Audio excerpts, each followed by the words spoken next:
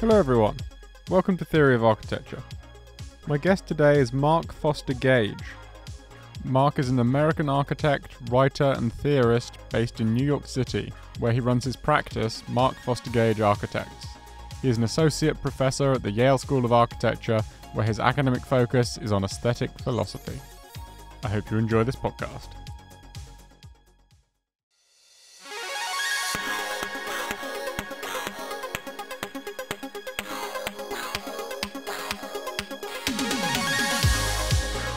Mark Foster Gage, welcome to the podcast. Thank you. It's lovely to have you on. There's a whole load of topics I want to get into, but the title of your new book, and a term you use quite a lot, is high resolution architecture or architecture in high resolution. Can you explain what exactly it is that you mean by architecture in high resolution? I can try. That title came from a debate I had in architecture at the Cooper Union a number of years ago with Michael Meredith of Moss office here in New York. And my friend Michael Young kind of organized this debate to be low resolution versus high resolution. And I hadn't really thought about the term beforehand. Michael had just done an exhibition at Princeton called 44 Low Resolution Houses.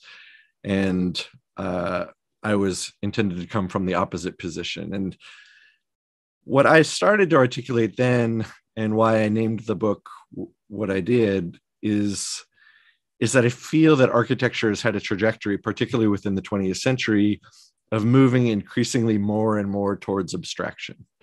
And what that means is, in a sense, that it's easier and easier to build architecture, which isn't necessarily a bad thing in and of itself. But it also means that the architecture that's being built is increasingly being dictated by software programs and available materials. So I've said elsewhere that architecture is becoming a discipline not of design, but of product picking. And I believe that can best be illustrated if you think about how most architecture firms design their work in a 3D program, in particular, like a BIM modeling program like Revit. Essentially, it's the art of what I call pushing around boxes. And then essentially you're dragging and dropping, corporate curtain wall products, corporate facade products onto these surfaces. So in doing that, you're limited to really designing at the scale of what you've seen on the screen. And it's very rare that people, zoom in more and more and more and design at the scale of what you might call historic architecture. So in a kind of glass, let's say a glass, there's a number of projects in New York City, these glass towers that go up that are like 5 stacked boxes, each with a slightly different curtain wall, and there's like slight cantilevers, and that's mistaken as design. But you see that building from far away and you get up close, and there's no difference looking at up close than there is far away. When you get closer to the building, more detail is not revealed. More detail is hidden because they want to hide the joints and just show the flush curtain wall. And my frustration with that is that architecture, or my worry is that architecture has kind of forgotten about a certain scale of design. And when we're just dragging and dropping corporate curtain wall products onto BIM boxes and calling that architecture, that our architecture moves, in quote, are just being limited to pushing a couple boxes so they're cantilevered or drag and dropping different products. But if you look at a historic building, when you walk up to it, there's more detail around, let's say, the main entrance, maybe on the division between the first floor and the piano nobile, maybe at the top, there's some additional detail. Certainly the New York City history of the skyscraper is one that you would articulate the base with more detail, and then you would have a repeated series of elements that lead to a top that you then articulate with more detail. All of that's been erased in favor of the kind of glass box that just starts and ends the same.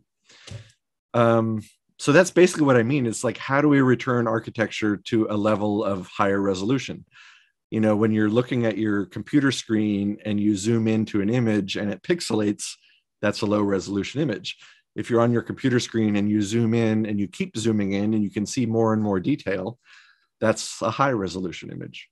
And the reason I use that term high resolution is to make that distinction, that if we zoom in farther to our buildings, can we get back to a level of detail that's not necessarily historic detail, that's not just reapplying ornament as we have in the past, but can we recover that level of detail to allow our buildings to have more maybe cultural value, maybe regional value, maybe articulate a better sense of identity for the community, so things don't continue to become so abstract and meaningless.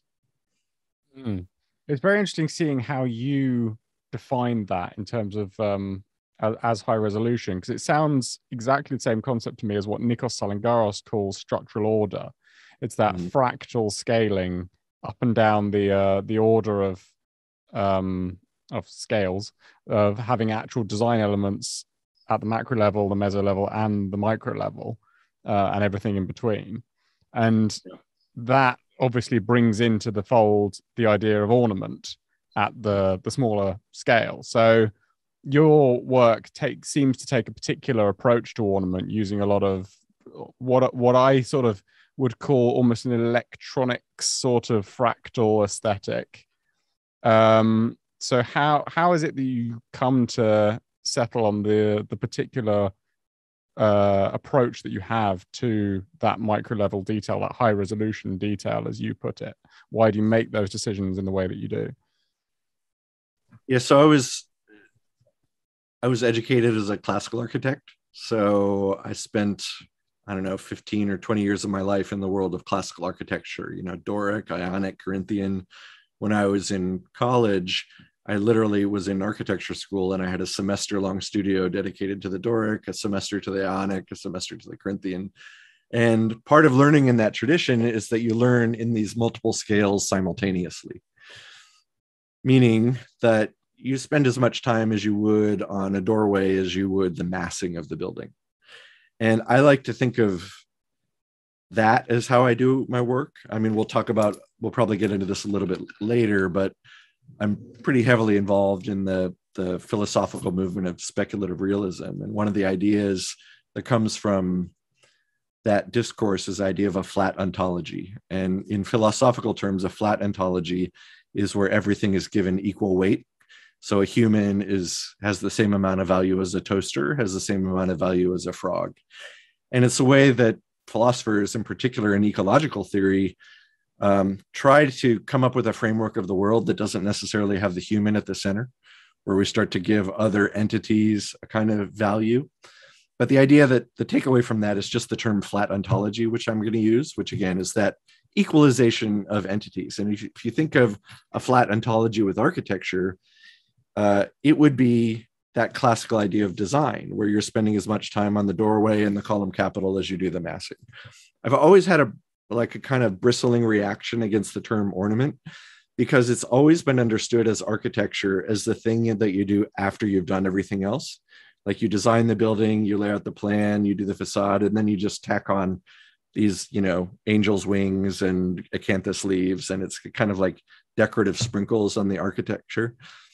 And the way we think about it in our work is that we try not to use the word ornament, just because it's so charged within architecture, with Adolf Loos saying ornament is a crime, and Le Corbusier saying super offensive things about thinking about architecture aesthetically and material as the domain of peasants and savage races. Like there's this horrible backlash in architecture against that term in particular, ornament, as being like frilly and feminine and unnecessary. And so we think of it in our work in our office as something with equal importance to programming and massing.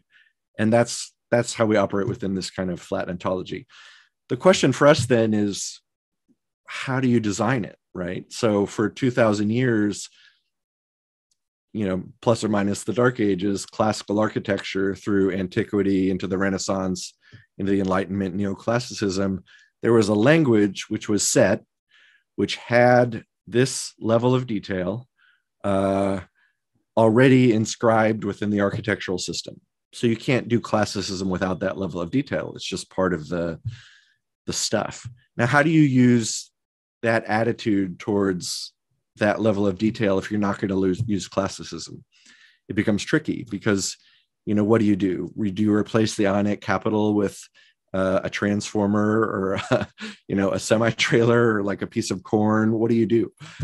That doesn't seem particularly reasonable or fruitful. So what my office has started to do over the last 10 or 15 years is just look for other avenues that allow us access to higher resolution languages for architecture. So one direction has been through mathematics, and in particularly looking at fractals.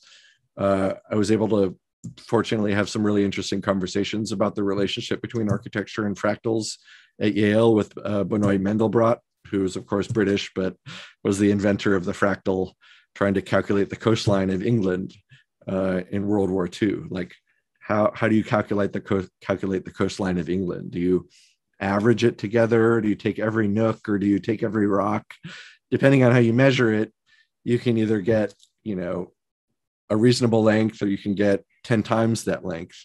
And a fractal was originally trying to understand how you can measure something with increasing levels of detail without having to design all those levels of detail. So we use fractals at multiple scales to generate exactly that type of high resolution reading. So projects in our office that you could find on our website that use those strategies are things like a project for the National Center for Science and Innovation in Lithuania, which is probably our first project that we used fractals. Another project where we tried to develop a different language for a high resolution architecture was we did a tower on West 57th Street, which got a lot of press, which was using objects and elongating them, just kind of random objects that we were just cutting and stretching, only using for their formal and detail properties, not for their symbolic properties.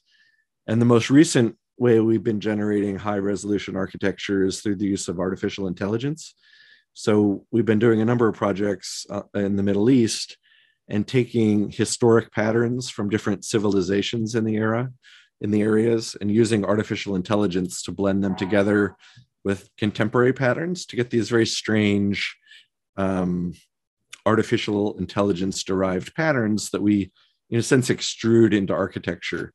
And an example of that on our website would be there's a resort in the Middle East project, which was largely produced using that method of artificial intelligence. So there's not a one size fits all strategy. We're trying multiple strategies to develop multiple languages of architecture that already have that level of detail in it. So it's not just something where we're designing a building and applying something else to it, but the detail is already there. And it's proven difficult, which is why we spend so much time designing and experimenting. That book, which I actually just got an advanced copy of here, the one you refer to, Architecture in High Resolution, product plug. Go for it. Shameless plug. It'll be available in August, but this is a 500-page book, all documenting one project.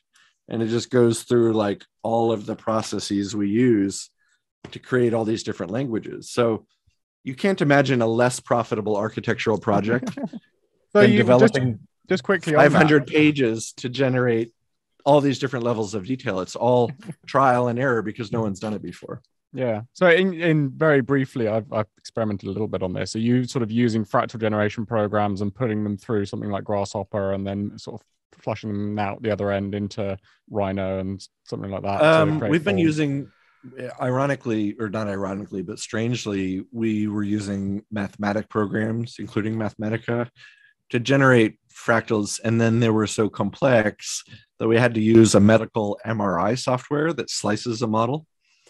And it would slice it into like infinitely thin pancakes, like thousands of little pancakes. We have to import those into a 3D modeling program like Mesh Mixer or ZBrush, something that can handle a lot of polygons. It's really hard to get it into Rhino because Rhino just isn't built for that level of resolution. So we've had to circumvent architectural software, which is something I always like doing, because one of my biggest worries is that architecture that's designed with software is limited to the tools that those software providers provide. So I always feel like we're onto something when we can't do it in Rhino. which is half of our work, I would say. Yeah, well, it's interesting that you're literally using fractals, whereas sort of the principle of using fractals and self-similarity more generally can be done without any form of fractal or mathematical generating software, like with Gothic cathedrals, for example, which obviously would be done using a pencil. Like it's the same principle of using self-similarity of forms and structures to create this sort of fractal sense, even if it's not directly generated through an algorithm in the way that you would do it. The thing about fractals is that they're, a recursive fractal, like you see on a screensaver for, Windows PC or something. They're actually really boring because you just zoom in and you see the same thing over and over and over. And that's part of their magic. It's totally mysterious and you can just go on forever. But what's interesting about architecture is you can freeze those moments and you can show some of them at a large scale and some of them at a small scale simultaneously, which is something you can't really do with a fractal, which is contingent on you moving in and out of it. So we're taking some of those languages from these fractals and showing them at larger and smaller scale simultaneously, which gives you different resolutions in the same form, which is something a fractal, as you would see on a computer screen, really isn't capable of doing because the zooming is done either through animation or with your mouse. Whereas in architecture, we can just zoom it up and zoom it down and freeze it, which is how we're trying to get these different readings. So fractals have been used in architecture since antiquity. I mean, the Greek antiquity, the architects of ancient Greece were particularly interested in forms like the golden rectangle, which is, a recursive fractal that generates things like nautilus shells and flowers and spirals.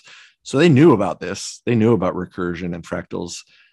They just couldn't use the three-dimensional complexity that comes with them. They could only use the proportions that established them, in a sense. Yeah. So yeah, there's a million different ways to use fractals. We just try to find the ways that allow us to use them in what you might call, I don't know, all of their three-dimensional glory at multiple scales simultaneously. Yeah. Yeah, there's often something very grotesque almost about what comes out of sort of fractal generating forms, I think. And you can look like you're inside some kind of sort of Victorian grotto or something. And you almost have to temper that down and take the principle without sort of letting the pure mathematics be overwhelming. Yeah. No, it's true. I mean, the irony is that, like, you can't technically design fractals to make architecture because everything gets too small. Like, architecture has a limit to how small you can have things. You can't build things the size of a pixel. You can't build things. I mean, you can't really build much in architecture smaller than an inch, So if you think about how much an inch covers on your computer screen with a fractal, there's like infinite number of worlds in that inch, but architecture has to stop somewhere. So I think you have to be pretty heavy-handed. And I think this is a good point for the podcast, is that we use these tools, but we never use them just as they come out of the computer. Like, we're designing with them. We're taking our hands and we're messing with them and rearranging them and scaling them. It's not like the computer is just spitting out these things that we use, but we're heavily, heavily manipulating them and curating them through, just the human mind and the human hand. So there's no argument in my work that the computer can design something without the involvement of humankind. We use it all as source material to design and compose, maybe as architects would have done 1,000 years ago. Like, this piece looks better, bigger. Let's shrink that one down. Maybe this one should be red. So let's say I'm a big fan of human involvement in the architectural design process. And I know there's been a lot of movements against that in recent years. Yeah. Well, at the end of the day, someone on site has to attach one thing to another thing with their own hands. So it's got to be buildable by real people in the real world. Right. You mentioned flat ontology.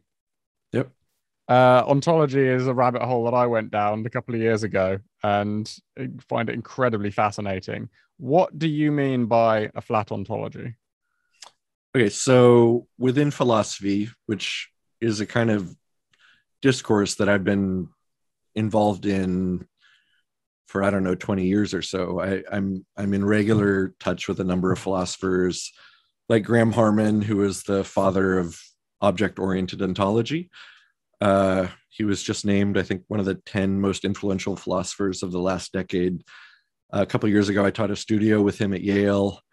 He just wrote the foreword to this book, Architecture in High Resolution. So I've always bounced ideas off people within philosophy, because I find it more interesting to talk to philosophers than to talk to architectural theorists.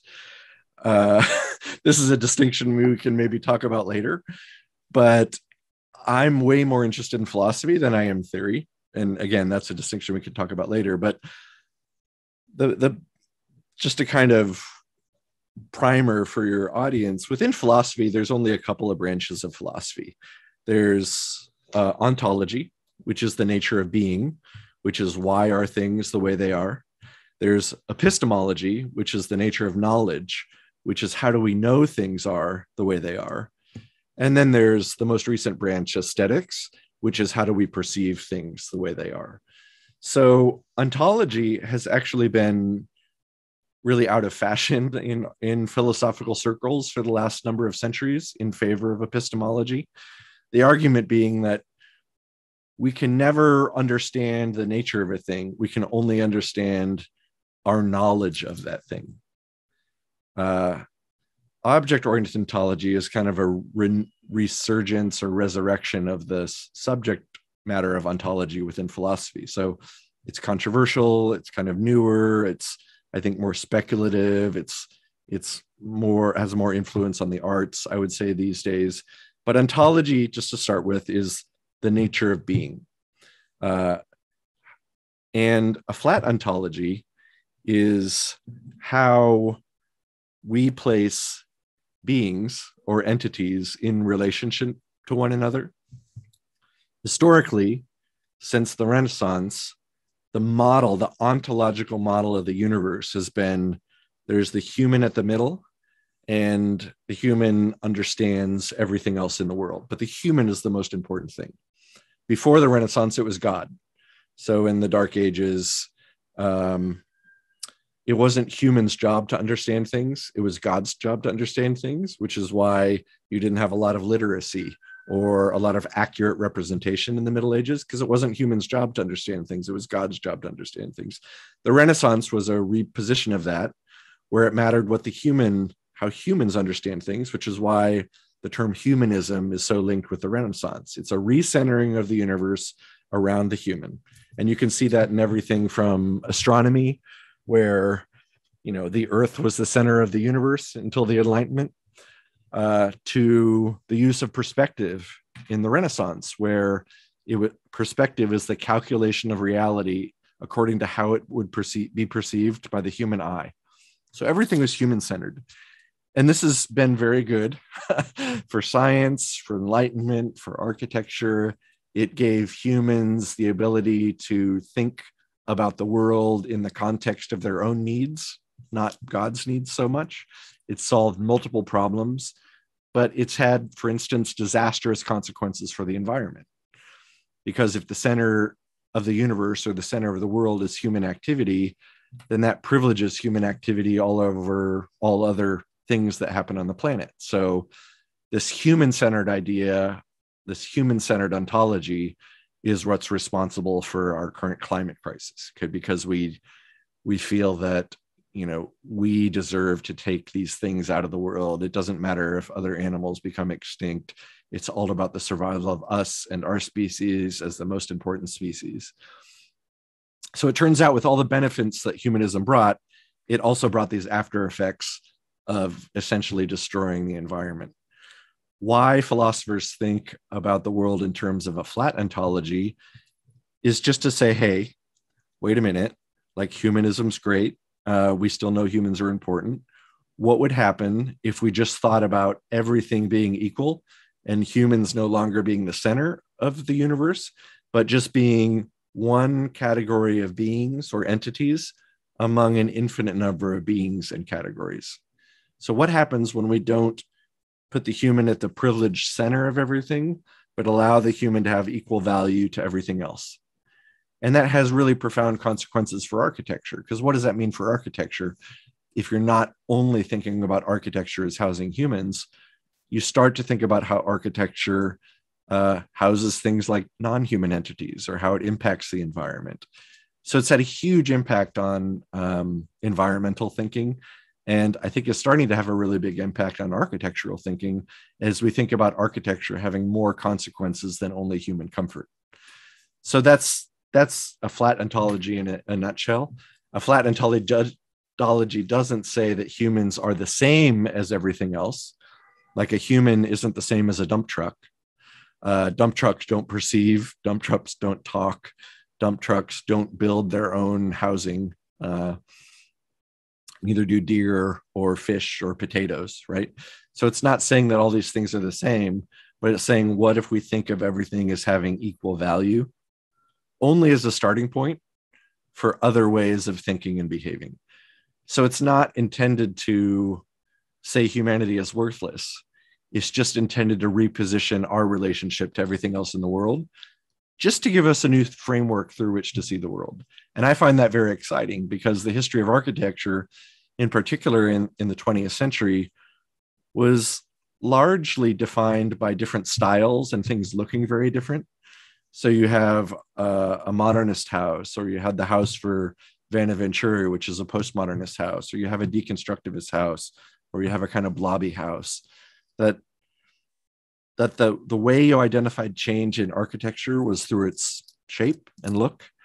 I find the idea of a flat ontology very exciting, because it asks architecture to change not its look, but its underlying assumptions, which is why architects who are interested in ontology or object-oriented ontology or flat ontology, none of their work looks the same.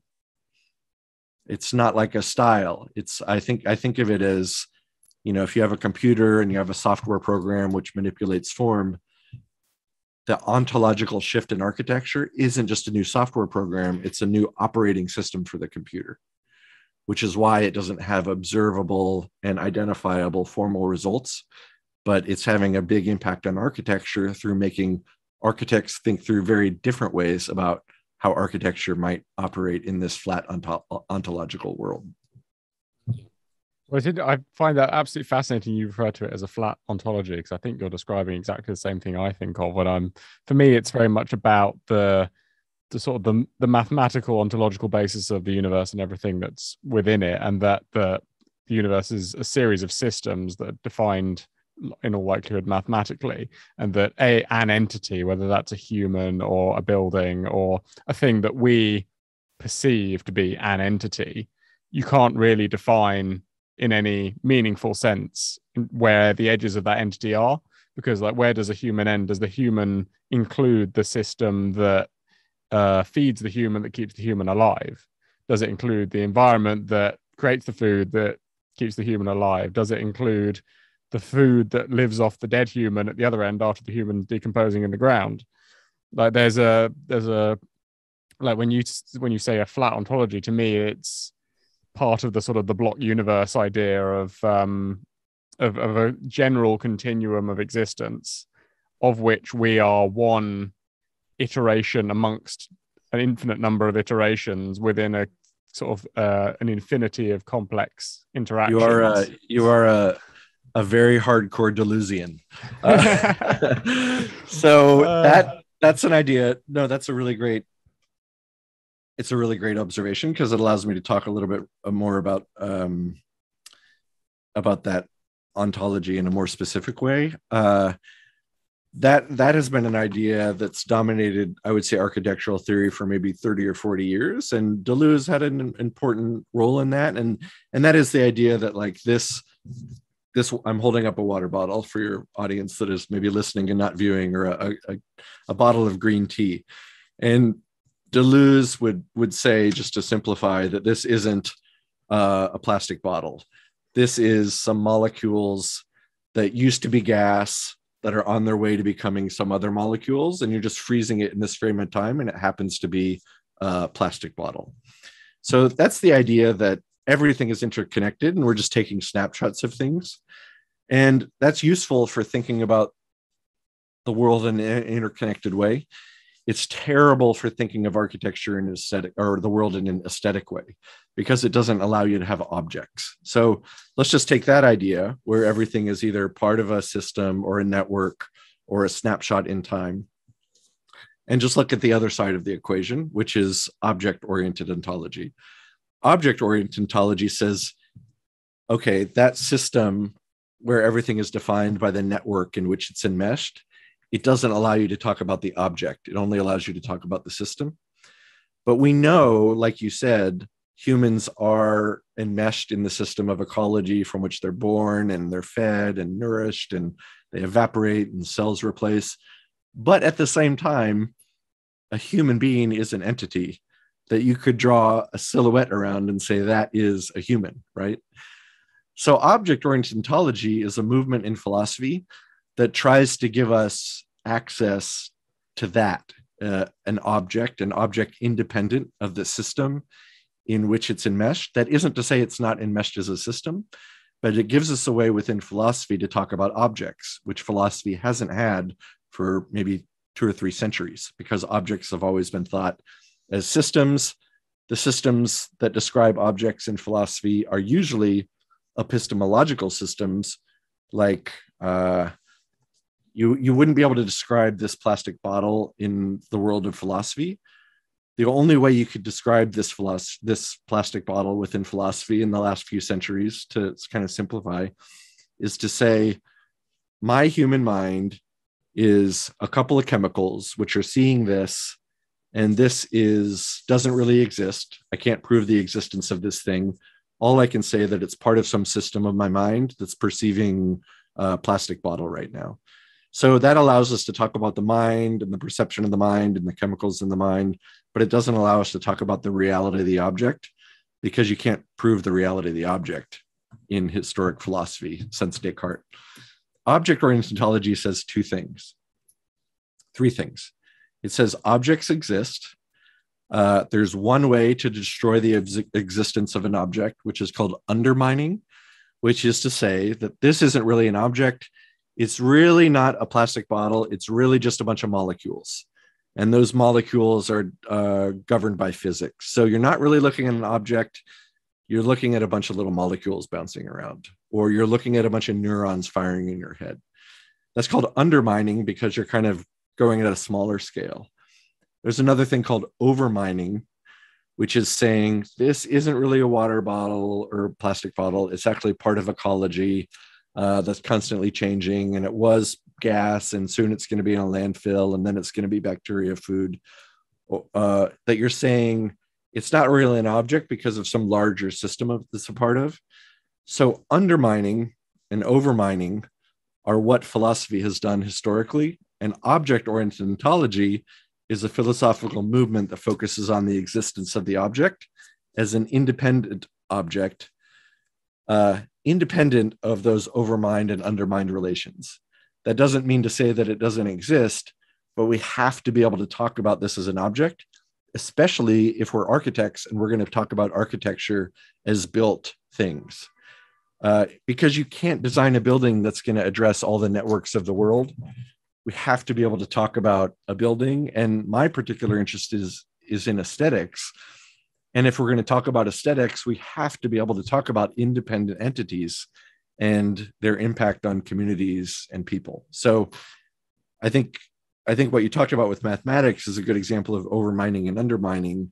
And I think those have proven very fruitful in philosophy and architecture. But a lot of architects are interested in object-oriented ontology because it gives us the ability to philosophically deal with independent entities, which is, I think, maybe why we're talking on your architectural theory podcast, because it's a new position in architecture, one that has, really given a number of my peers and I new ideas about how to produce the architecture that we're producing. Yeah, no, I think I've probably came to the same conclusion, although called it different things a while ago, because I was going down, as I say, this rabbit hole of ontology, and realized towards the end that, like you say, at the end of the day, you have to deal with effectively aesthetics, with a building, with objects, with the sort of the realpolitik of what's in front of you.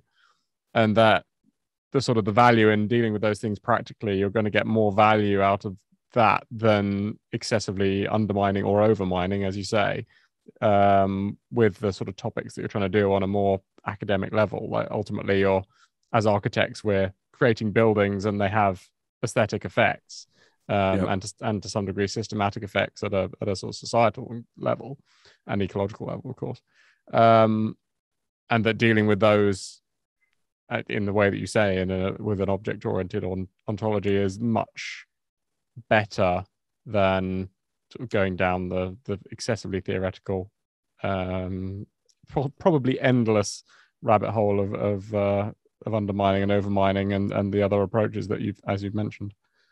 Right. And I think that's been one of the frustrations of architecture, in particular in the 20th century, that, modernism had multiple ambitions, one of which was, kind of internationally democratic style that would not offend anyone and not privilege anyone.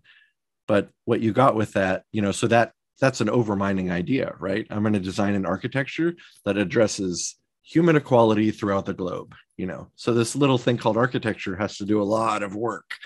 And that's why those architects designed in a way that conceptually addressed that larger goal.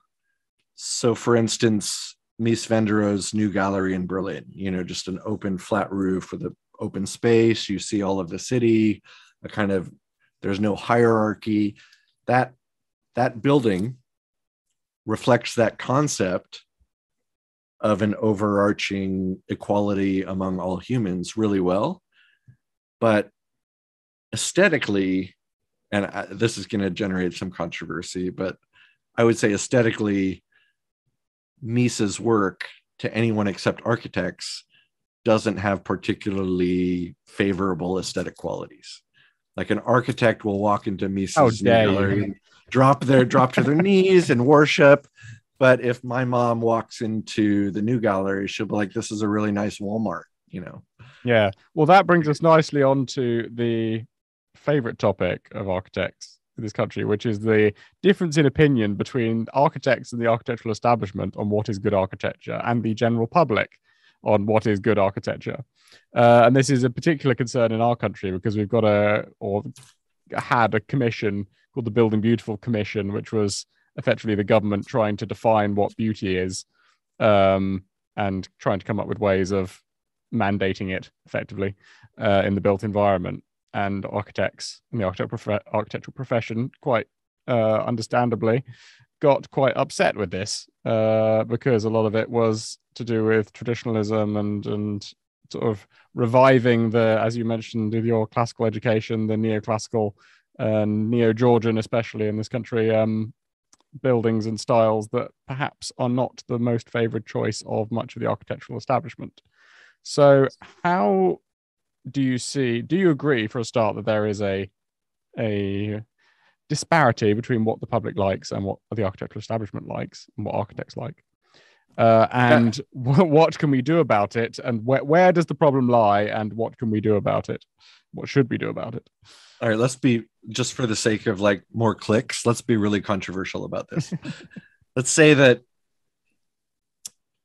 a government wants a new type of architecture that's more aesthetically accessible to the public, right?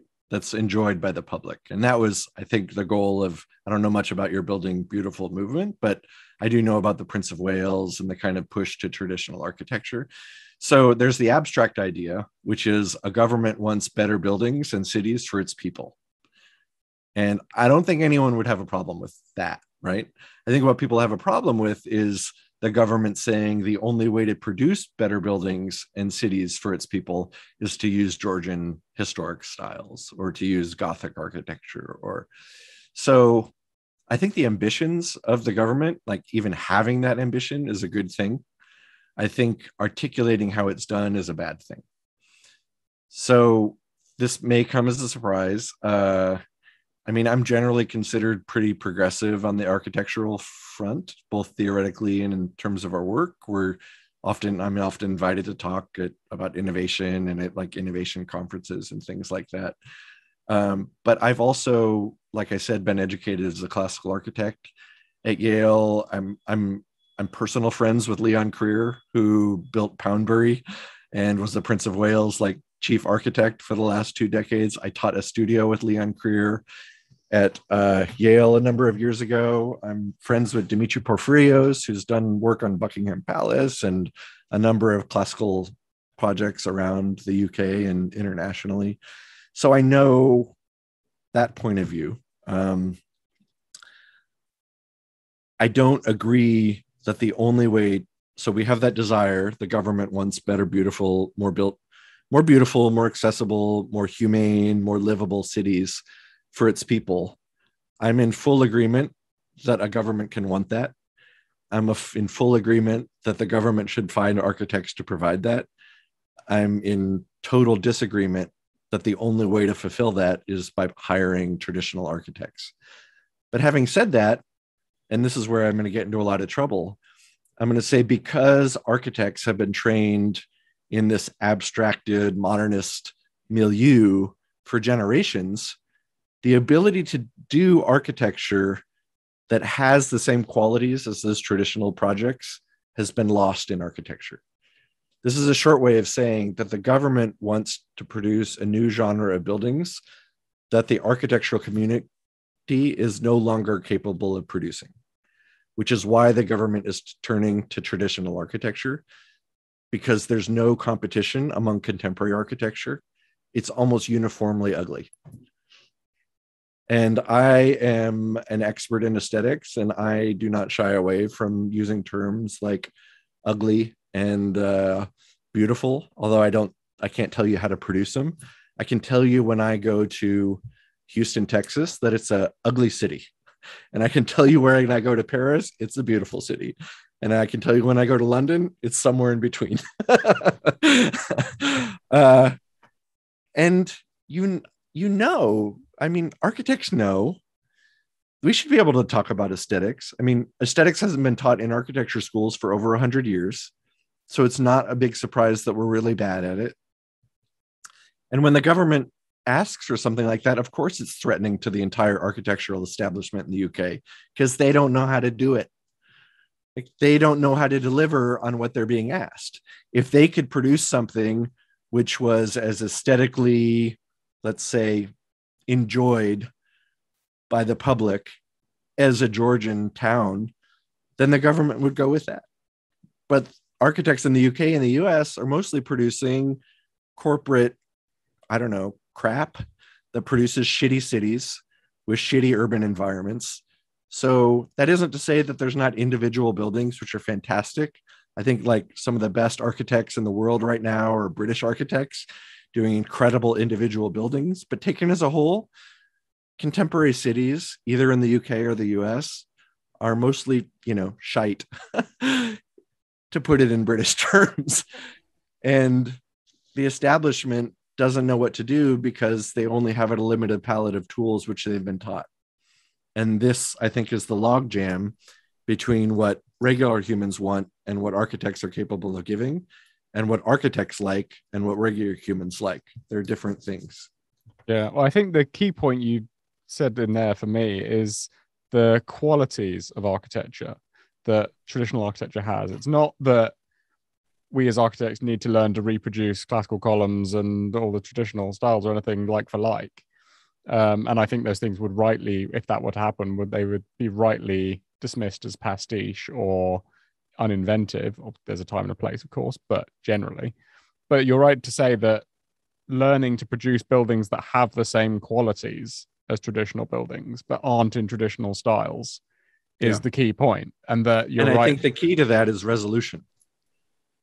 Because if you look at those traditional buildings, what I talked about when we started the podcast was the ability for a building to produce different things as you move closer or farther away.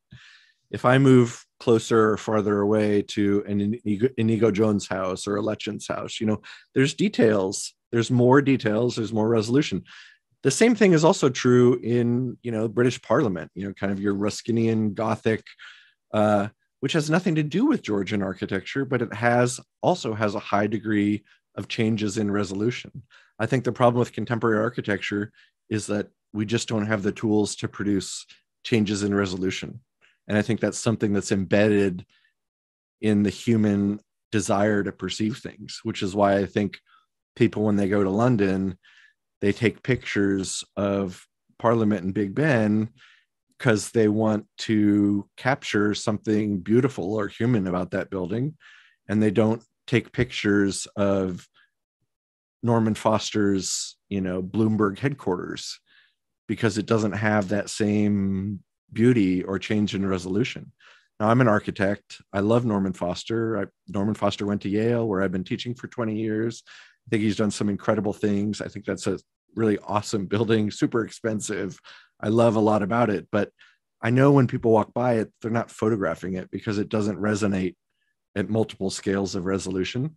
That's not to say it's a bad building. I think it's a great building, but it's not, I don't think, ever going to be a beloved building. And I think, it's such a cheesy thing to say, but I think architects should get back into the business of producing beloved buildings, but trying to find ways to do so in contemporary languages. And that's, in essence, the entire description of what we're trying to do in my office, which is not by any means a call to historic forms. We're not using columns. We're not using capitals. We're not using pitched roofs. We're not using arches. We're not advocating for Gothic. We're not advocating for Georgian. We're not advocating for, anything in particular. But one cannot deny that there are aesthetic qualities when one walks through Paris that present themselves, that do not present themselves when one walks through Houston, Texas. I don't think anyone would. And that isn't to say that architecture can't be challenging. I just don't think all architecture needs to be challenging all the time. Yeah. Well, I think the comparison between European cities and American cities is a difficult one because you've got so many, the urban planning differences are so much bigger. Like that to me is almost the overriding problem before you even get to the building scale. Yeah. But I found this in some, for example, like Dutch suburbs where you've got the beauty of the center of Amsterdam, but then on the same street plan, there's some modernist suburbs in Amsterdam which are frankly horrific. Yeah. No, true. Because I mean that ambition to produce contemporary abstraction was global. It hit the UK just as hard as it hit the US. And I'm guessing that all of those areas, when you're in Antwerp or Paris, even going out to La Défense, the good parts of the cities, or like this, let's say the aesthetically beloved parts of cities, are more often than not the parts that were produced before 1920. And the parts which are more challenging, which are more contemporary, but maybe not as loved except by architects, are the ones produced after 1920. So there's, similarly nice parts in the US, and, no country has a lock on good or bad urbanism or architecture. But I would say that in general, the most loved buildings and parts of cities are the ones that happen to be before 1920 and the move towards abstraction. I mean, modernism promoted abstraction. Abstraction is the removal of resolution, right? And I'm advocating for high resolution, which is just another say of moving away from abstraction, because I think there's something in the human psyche that desires perceiving things at multiple levels of resolution. So I shall ask you about persuading clients in a minute. But first, about architectural education and the architectural establishment and its attitudes. Mm-hmm. How do you go about changing the attitudes and therefore the working practices and I suppose the skill set of an entire generation of architects? The same way the modernists did it. It started with a couple of people. Those people wrote. One of the key things that modernists did wasn't just architecture, was that they wrote about their ideas and they pushed them into the world, and they had symposia about it, and they tried to press along their message. The modernists were not passive about their beliefs. And I think one of the reasons I write, and I've written a number of books and I continue to write, is that I think change comes from not only doing what you're talking about, but talking about what you're doing. which is why I'm having a podcast conversation with you, which is why I, just gave a lecture in North Carolina last week, and why I, before COVID, fly all over the place and give lectures, is that there's a number of architects emerging today, mostly under 50, mostly interested in these ideas about ontology and aesthetics that I've been talking to you about, that believe in what they're doing, that do what they're talking about in their work, and that write and that lecture and that are trying to change minds.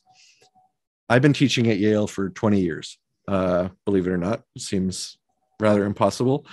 But for all those 20 years, I've been talking about and teaching classes involving the philosophical idea of aesthetics. And aesthetics hasn't been taught in architecture since before World War I. Over those years, I've had over 1,000 students at Yale. And if 10 of those students take some of those aesthetic ideas and teach about them or practice with them and impact 10 others, that the only way change occurs in any discipline or anywhere in the world is indeed by number of people who impact other people who impact other people. So obviously, I'm not going to get the commission for thousands of buildings and change the world individually, but I think a number of people who say, look, our urban environments, turns out these really awesome ideas from modernism that we're in love with, like democracy and industrial efficiency and affordability and function, all these awesome ideas of modernism actually produce really shitty cities. So let's take those ambitions and see if we can find new ways of achieving them through rethinking our languages that we're deploying. And I think that's more important than ever, because in 2016, it was kind of a big year for humanity, in that that's the year that more people on Earth lived in cities than rural environments, which means, and I say this kind of hyperbolically, but I also mean it to be true, that architecture historically has been the discipline that produced shelters within nature. And shelters are supposed to protect you from nature. But nature is the main thing in the world, right? Like, nature is the thing which we're protecting ourselves against. The world is made of nature, and architecture is protecting us from this big thing. But in 2016, that flipped. The thing that defines human life is now architecture, because more people live in cities as opposed to urban environments, rural environments, which means that when most people walk out their front doors, their entire reality is defined by architecture, not by nature. So architecture is no longer the discipline that produces shelters in nature. It's the discipline that provides humankind with the physical backdrop of their reality, which means we need to become far more sophisticated about what we're turning this planet into, because what the tools we've been using, which, like I said, all good ideas, equality, function, industrial production, great ideas, but the way they were deployed produced shitty reality. Architects have produced a shitty reality for humans for over 100 years. And now I think we're finding a generation of architects that's like, enough is enough. We've grown up in the cities. I grew up in Omaha, Nebraska, which is your typical American city with a kind of maybe 2 square blocks of nice downtown, but mostly horrible downtown, horrible suburbs, horrible strip malls, horrible office parks, Applebee's, Taco Bell, McDonald's along the strip with 10 drugstores. Our urban environments are just, particularly in the United States, which was mostly built in the 20th century, as opposed to Europe, which was significant portions of it were built prior to the 20th century. I just rode my motorcycle from San Francisco to New York City in the middle of COVID because I got a little stir crazy. And I can tell you the American urban landscape is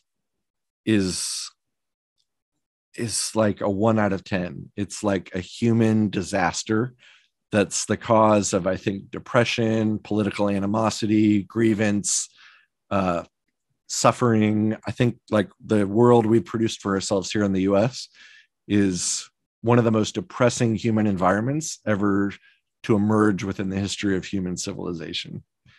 And I think architects, particularly American architects, are just like, enough is enough. Like, we got to find a new way to do this. And in order to do that, we need a new set of ideas to power what we produce, which is why I think a number of my peers and I are interested in aesthetics, because it's how people perceive the world. It's the philosophical discourse about how people perceive the world, not how they perceive concepts. It's about like actual human perception and the pleasure or camaraderie or identity that can be part of that human perception. I think for me, so much of it comes into evolutionary psychology and how the environment, the architectural environment, the urban environment, how its aesthetics is, and beauty, I suppose, as well, is that which correlates most favorably through the mechanisms of evolutionary psychology to produce in us and in our brains favorable feelings and favorable emotions. And it's always amazing to me, especially these days with the focus on mental health, quite rightly, increased focus on mental health, how absolutely no one within that world seems to be talking about aesthetics and how the environment affects your mental health, and how being immersed, as you say, so much more urbanism now, so many more people are living in cities and urban environments. When you're immersed in that 24 hours a day, your entire life, the emotional effect that has and the psychological effect the aesthetics of that environment has on you has such a huge effect. And yet it does not seem to be a topic that's coming up in the mental health sphere. Or in architecture. We don't or talk in architecture, about, mental. I was the chair of admissions at Yale for the architecture school for, I think, 6 years or so. And like I said, I'm from Omaha, Nebraska, which your listeners may not know is just right in the center of the U.S. It's flat. There's nothing there. It's the center of the Midwest. It's a city of, I don't know, 300,000 or 400,000 people.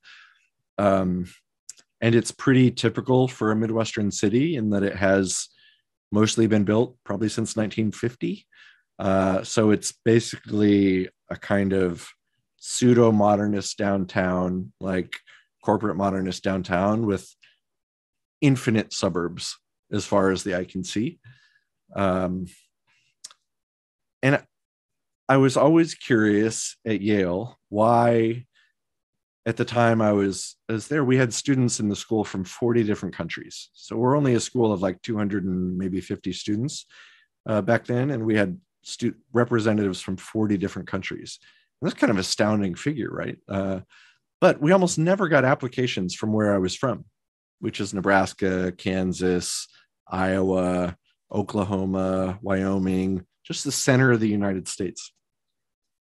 And I realized at a certain point that the reason why we didn't get applications from any of these states with any regularity, very, very few, is that in order to be interested in architecture, you have to have seen it. And these cities and these states are largely free of what you and I would consider architecture. They don't have a London nearby to see what architecture looks like. They don't even have a, Manchester or an Edinburgh. They have, the nearest city, in all those states is the biggest city is like Omaha or Kansas City. So, which has very, very little, very, very little what we would call like architecture that has aesthetic qualities. So people weren't applying to architecture school because they'd never seen architecture. And I thought, that's kind of amazing, right? Like even medieval peasants in, England would have seen a cathedral, would have seen a church, would have seen something that linked the idea of a building with something more inspiring than just shelter. And that historically, around the world, I would say most people have had some place which was a special architectural place. But now we've had entire generations of people growing up in areas, myself included, that have never been to a special building, never encountered a special building, to the point where they don't even know really the discipline of architecture is an option. That's very sad. That's very sad to me. Yeah, no, I completely agree with that. Um, yeah, like you say, if you've not seen it, then you don't know that there's even the possibility of getting Yeah. involved in that world. Yeah. Um, I said I'd ask you about clients. If I'm playing, let me play devil's advocate for a second. I come along and I say I'm a developer and I want to build a nice new office building, whatever it is, and I come to you and I say, Mark, I'd love to build one of these beautiful buildings with a lovely ornamentation and high resolution and all this kind of thing, but I just No can't afford to. ornamentation.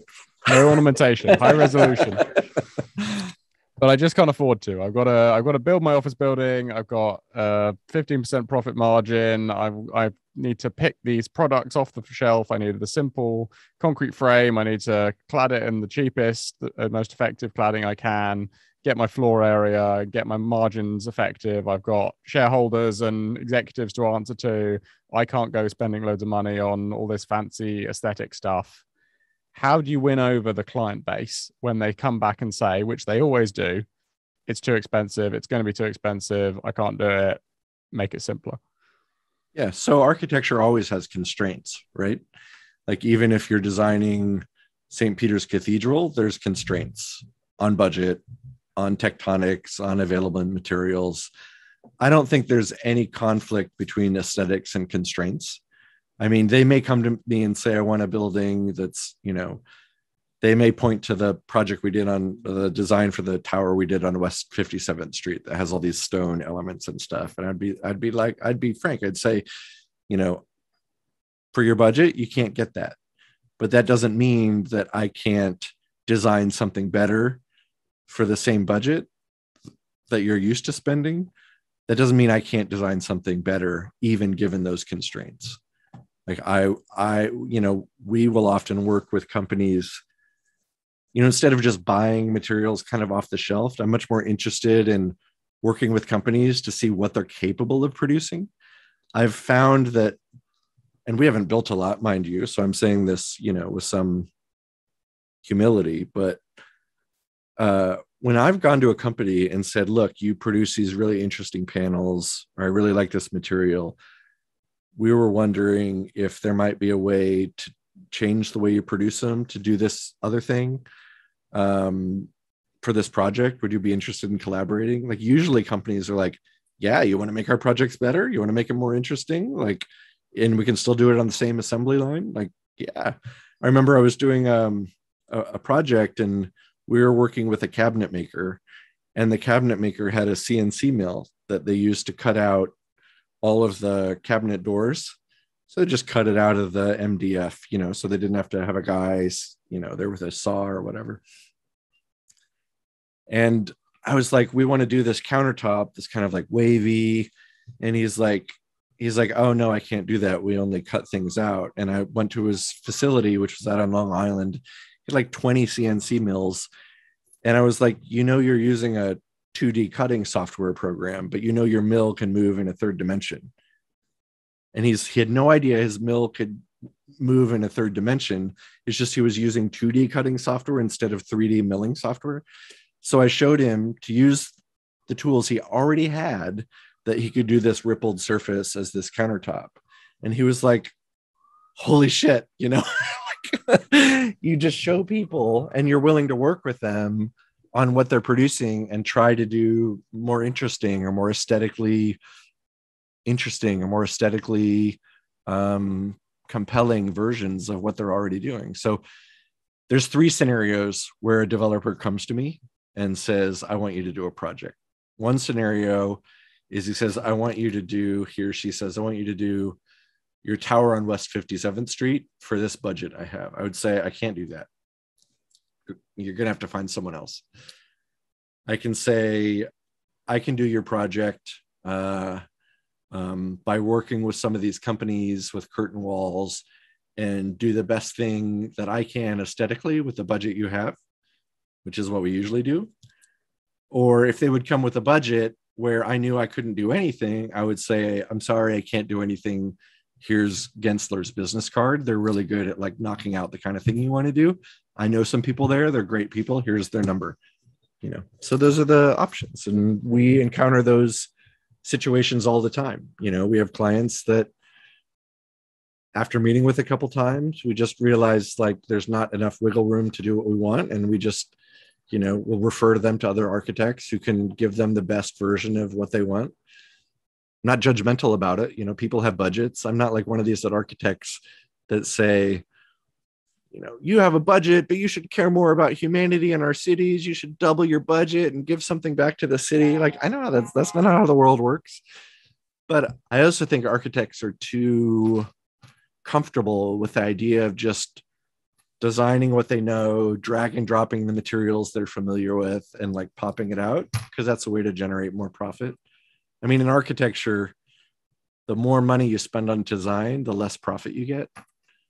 It's kind of a bad business model, but I think I would just say hire architects who actually enjoy design. So, they have a vested interest in what pops out at the other end, rather than just going with a firm that just pops out the same office buildings over and over. Yeah. Or the route that conclusion I come to on this is to do as much development as possible. If you can, starting small, obviously, and working on small buildings and working up. Yeah. It affords you when it's only you that you're accountable to, it affords you the flexibility to experiment and take risks and make mistakes and work things out as you go along without the fear of being sued by your client. Right. Certainly. That's the best case scenario. But yeah, I also think architects, any architect should be able to move beyond what the kind of obvious confines are of the architectural profession. Like, we should be able to do more than just push some boxes around and drag and drop a curtain wall. Like, we should be able to do more. So yeah, my office is like set up so it doesn't convince clients to spend more money, but we convince clients to go on a journey with us where we try to take their resources and do more with them. Yeah. But that's the history of architecture. I mean, the Ruskin had a budget. Frank Gehry has a budget. Zaha Hadid has a budget. Every great architecture in human history, with the exception of maybe Imhotep, has had a budget and constraints they had to work with. So, yeah.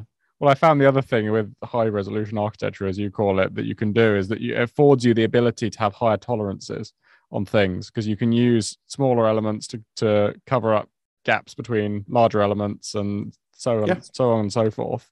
And that actually saves you money, because the amount of time, like, for example, the time it takes to get a perfect modernist shadow gap, or like exactly get this bit of material lined up with that bit of material, like the precision needed for that is so time consuming and expensive.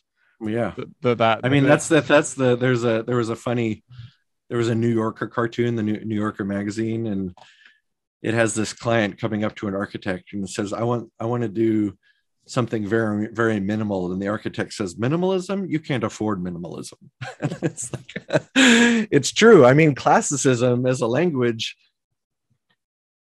at least for something like a New York apartment, is way cheaper than doing a modernist apartment, for the same reason that you articulate. Like, you can either get a perfectly flat floor and a perfectly flat wall and have a perfectly standardized 1/4 inch gap between them, or you can have a sloppy floor and a sloppy wall and just put a baseboard to cover up the joint.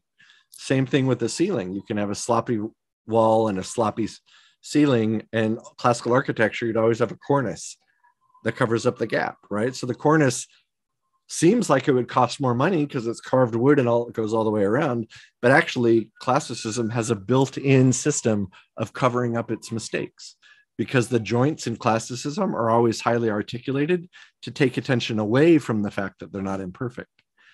So I think you're right. I mean, I think there's these assumptions that we have to move beyond in architecture, that a white box with a glass curtain wall is necessarily like the most efficient way of doing things. Yeah, I used to work on some of the sort of Georgian and Victorian buildings in London, some of the most beautiful ones. And it always amazed me, once you strip back the layers, how slapdash some of the construction was and how badly and quickly it was put together. Yeah. It's slightly reassuring in a way, because it makes you feel less bad when you see builders doing it these days. Yeah, no, it's such a good point. I mean, it's like, yeah, way cheaper to do sloppier construction with some technique that covers it up. And it's so funny. It's like architects will spend $1 million to get that consistent 1/4 inch shadow gap in a New York City apartment, which I've done. We finished an apartment that was sold for $20 million. So we spent a lot of time on that like shadow gap. And I'm pretty convinced if, we didn't have that shadow gap and the wall just met the ground and it, was a couple gaps, or the client probably wouldn't even notice at all. So the architects spend a massive amount of money to get to the architectural resolution of things that's only appreciated by other architects. You could spend that money and spend it on a type of resolution that everyone would enjoy. Like, so would your mom rather look at a beautifully CNC carved stone doorway, not traditional, but in some, my language, or would they rather look at a building with perfect shadow gaps? Are people going to take pictures of a beautiful doorway that you spend more money, or on really consistent shadow gaps? Yeah. No, I think you're absolutely right. Well, on the subject of sort of moving the state of the profession forward, I suppose, if you are a student of undergrad or postgrad student, or a recent graduate who's stuck in I say stuck, who's working in a practice at a sort of junior level doing basic kind of stuff, what can you do if you've been taught the modernist, the 20th century way, your whole architectural education career, and you're now working for someone who has that view? What can you do at an individual level to actually start to push back, to make a difference, or to start to try to advance the arguments on your sort of personal level? Well, I mean, I guess it depends where you are in the office, but certainly you need a certain degree of, I don't know, power is not the right word, but you need to have some control over the design to have any impact on the design, right? So if you're an intern at, Norman Foster's office, odds are you're not going to be like, Norman, I got this great idea for a skyscraper. But at the same time, I always think of this, I love this little building. I taught a studio with Frank Gehry a number of years ago at Yale, about the same time he was doing this building on the West Side Highway here in New York, for Barry Diller, the ICA building. And what was interesting is he was just using a glass curtain wall. And just to use as an example, this, like, imagine this is a piece of glass. And, he wanted to do something different without using these flat glass pieces. And he went to the glass manufacturer and realized that the glass could torque like ever so slightly and still have all of its warranties and all of its insurances, and they wouldn't have to make it any different. They make the glass flat and they just pull a corner of a back of it and attach it to the frame. So it's just ever so slightly, it was like working within the tolerances. But over the course of the whole building, they gave the building this like really beautiful, kind of more robust curvature, not because he was CNC and milling or anything, or doing anything like fancy with casting glass in these weird shapes. Someone in the office took the time to call the manufacturer and say, is there any tolerance on how much we can bend the glass before it attaches to the frame? And the person was like, yeah, look, we can do it like 3%. Turns out that ended up being stronger for the company because it was torqued. It had higher hurricane resistance because it was bowed outward ever so slightly. Didn't cost any more money. Was entirely in their existing tolerances for construction, and was able to produce a building which was kind of like, has this beautiful curve that goes up the side. And I always think about that when I think, that wasn't, Frank Gehry that like called up the glass manufacturer. That was some like intern who got assigned like finding materials and was probably like, let me just think about this a little bit more for 5 more minutes. Is there a way to do this thing with this product? Can I just take that extra 10 minutes and like do a sketch and call the manufacturer? And I think if you're at a big firm and you're assigned to do something, there may be opportunities where you can say, hey, listen, I'm going to take 20 more minutes and think about this a little bit more and maybe make a few calls and go to my boss and say, hey, look, I discovered this thing that instead of using it like they normally use it, what if we do this? Or what if we do something different? You just have to be, I don't know, maybe take a little bit of ambition and not be afraid to propose new ideas as long as they're within the confines of what the firm normally does. That changes the higher you go up the food chain. That I think as you go higher up the food chain and have more contacts with clients, you can get the clients interested in, I've always found that there's a type of client that just wants to come, give you as little money as possible, and pop out a building and get it.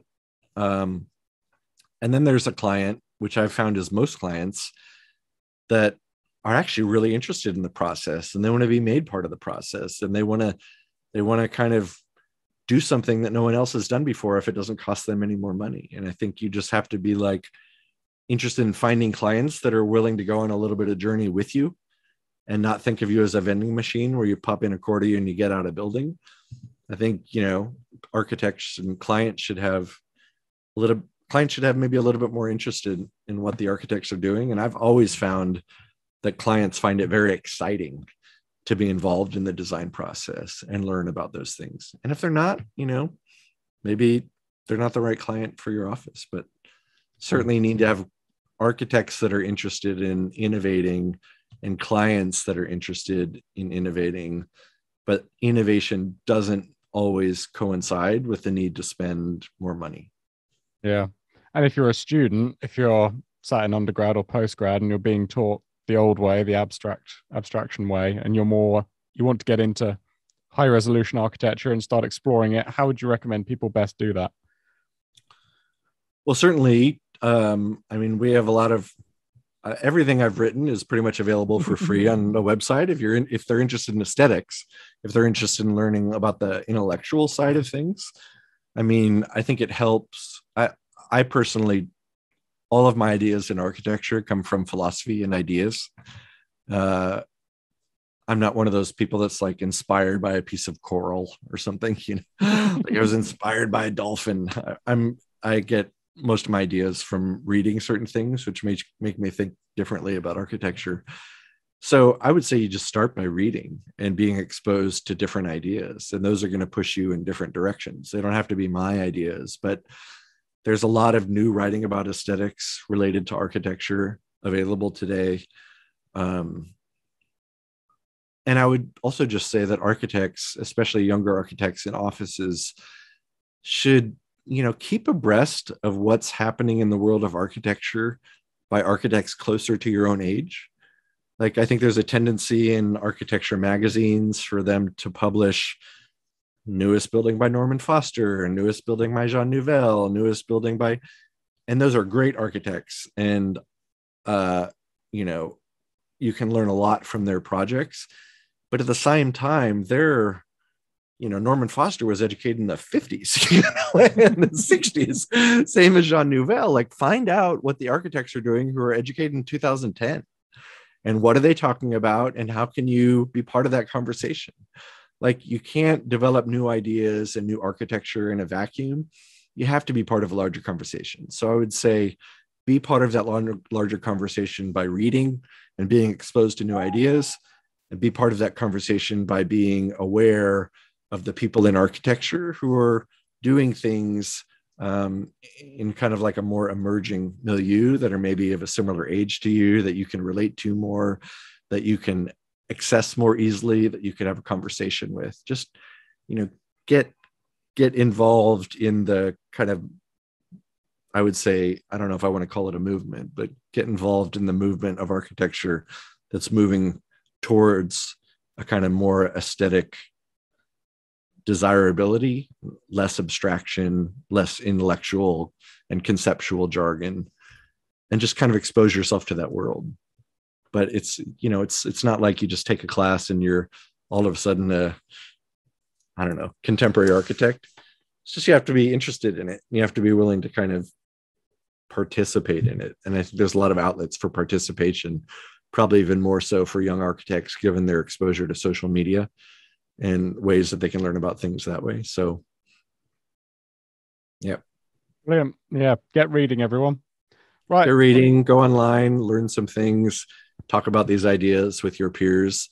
And I think you'll be surprised in how much that actually makes you more valuable to the firms you work for, because you're coming at things with a different perspective that other people don't have. Brilliant. Well, Mark Foster Gage, thank you very much. Great. Thanks so much. It's been great. Enjoyed it.